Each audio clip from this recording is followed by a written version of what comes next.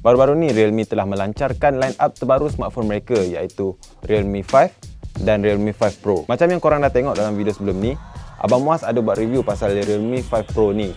So rasa macam tak adil lah kalau kita dah review Realme 5 Pro tapi kita tak review pun pasal adik dia Realme 5. Bagi korang yang tak cukup bajet nak angkat Realme 5 Pro ni, and sekarang ni korang tengah duk usah-usah nak tengok Realme 5 ni kan, tak apa, korang relax dulu sebab hari ni korang bersama dengan aku, Akmal, untuk review Realme 5. Jom kita mulakan.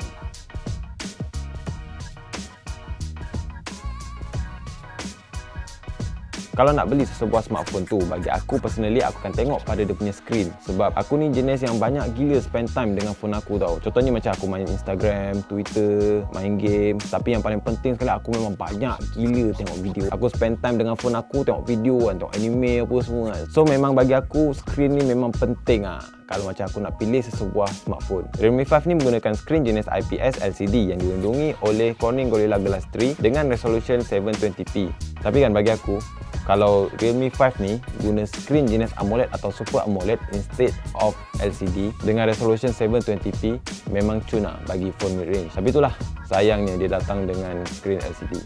Tapi tu lah, bagi skrin dia ni aku tak puas hati betul lah dengan dia punya dagu ni. Aku harap benda ni tak ada tau. Yelah, sebelum ni pun dekat Realme 3 pun kita boleh nampak dagu tu ada kan. And then pergi kat Realme 5 ada lagi dia punya dagu kan. Kau boleh nampak berapa besar punya dagu dia. So kalau korang rasa dagu dia ni macam tak kacau korang ke, korang macam tak ambil pot langsung lah pasal dagu dia ni, korang boleh consider untuk angkat phone ni. Volume broker diletakkan di sebelah kiri, manakala di sebelah kanan dia pula ada power button. Untuk bahagian belakang dia, korang boleh nampak design diamond cut yang sebiji macam abang dia Realme 5 Pro. Walaupun design Realme 5 Pro dengan Realme 5 ni sama, beza dia ada dekat warna dia tau. Sebab kalau korang boleh nampak dekat Realme 5 Pro ni, warna dia macam ada purplish sikit macam tu lah. Tapi untuk Realme 5 ni, warna dia solid blue. Okay, bagi aku, design back panel dia ni memang style gila tu. Sumpah style. Korang boleh nampak kan, style habis tu. Okay, disebabkan back panel dia ni jenis glossy, korang boleh nampak memang cap jari korang bersepah gila dekat belakang dia. So kalau korang tak nak cap jari korang bersepah dekat bahagian belakang phone korang ni, lag tak apa, sebab Realme 5 ni datang dengan free silicone casing yang korang boleh guna untuk elakkan cap jari korang bersepah dekat bahagian belakang phone ni. Bagi security phone ni, korang boleh pilih sama ada korang nak gunakan fingerprint, face unlock ataupun macam biasa lah, pattern ataupun pin. Untuk fingerprint, phone ni menggunakan fingerprint jenis konvensional yang diletakkan di bahagian tengah di belakang. Fingerprint dia ni memang lincah gila babe, sebab dia menggunakan fingerprint jenis konvensional kan. So tak boleh persoalkan lah dia punya kelajuan fingerprint dia. Face unlock dia ni memang padu, sekejap dia boleh detect muka korang. And kalau korang kat tempat gelap, phone ni akan naikkan dia punya brightness untuk baca wajah korang. Realme 5 ni menggunakan speaker jenis mono, so korang tak boleh lah nak expect tinggi sangat sebab ya dia pun guna mono kan. Tapi apa pun, bagi aku untuk golongan-golongan speaker jenis mono ni kira okey lah.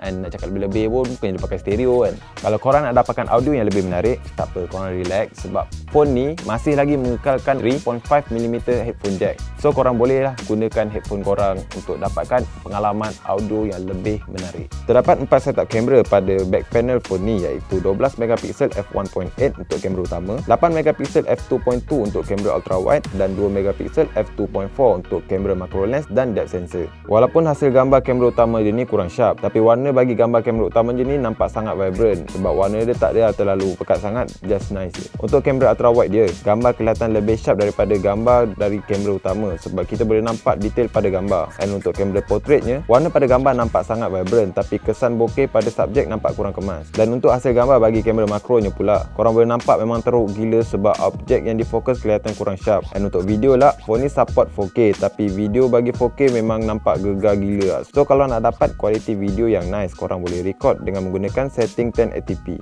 Seterusnya kita cerita pula pasal kamera depan dia. Kamera depan dia ni menggunakan 13MP f2.0 dan hasil gambar nampak sangat detail and warnanya tak adalah oversaturated, just nice je. Realme 5 ni ada feature full screen display. Bagi aku personally, bila ada navigation bar dekat bahagian bawah screen tu kan, memang annoying gila tu. Sebab macam yang aku cakap kalau aku beli phone, aku akan tengok pada screen dia tau. So kalau ada navigation bar dekat bahagian bawah screen dia ni, macam mana aku nak menikmati sepenuhnya screen yang ada pada phone tu?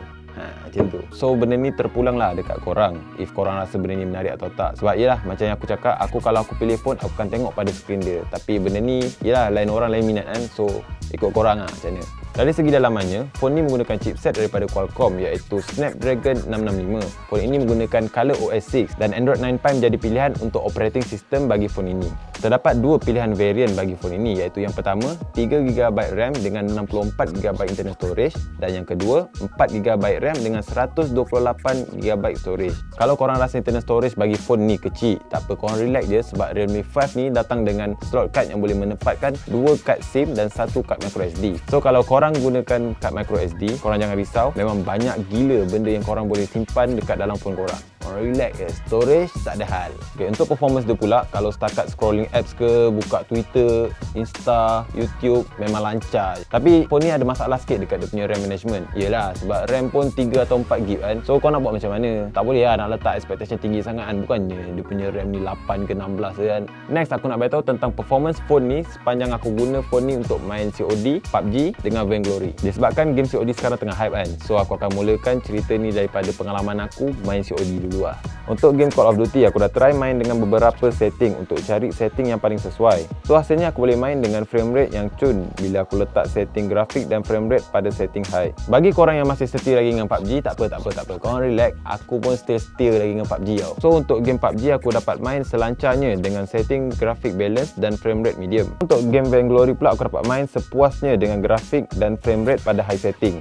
So lepas aku cerita pasal performance dia, rasa macam tak kena lah kan kalau aku cerita pasal performance dia tapi aku tak cerita pula pasal bateri dia kan. So Realme 5 ni datang dengan bateri capacity sebesar 5000 mAh. Kalau korang nak lenjan main game ke, tengok video ke apa kan, memang tak ada hal lah. Sebab phone ni boleh tahan 13 jam video looping tau, sampai bateri dia habis. Daripada bateri dia full sampai bateri dia kosong, dia boleh survive 13 jam video looping tau. Walaupun kapasiti bateri dia sebesar 5000 mAh. Duka citanya aku nak beritahu korang yang Realme 5 ni tak support fast charging dan dia masih lagi menggunakan micro USB. Bagi aku benda ni memang syahdu gila tu. Sebab aku expect Realme 5 ni akan gunakan Type-C tau macam abang dia kan. Tapi itulah, dia dicipta dengan micro USB ni kan. So apa boleh buat, kita sabar lah. Masa pengecasan yang dia ambil oleh phone ni daripada 0 sampai 100 ialah 3 jam lebih tau. Memang berjambang lah kalau korang charge phone ni kan. Korang nak tunggu phone ni sampai penuh, oi, janggut korang sampai ke lantai mat. Memang lama. Okay. Based on segala spek dia yang aku dah beritahu korang awal tadi, korang bolehlah consider yang phone ni sesuai ke tak dengan tanda harganya. So Realme 5 ni dijual pada tanda harga RM599 bagi model 3GB RAM dengan 64GB storage dan RM799 bagi model 4GB RAM dengan 128GB internal storage. So overall kalau korang ni jenis yang cari phone based on dia punya chip processor dia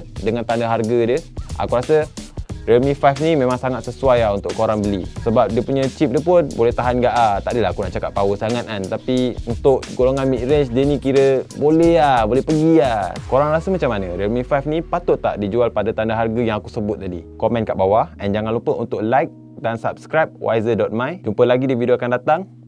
Bye bye.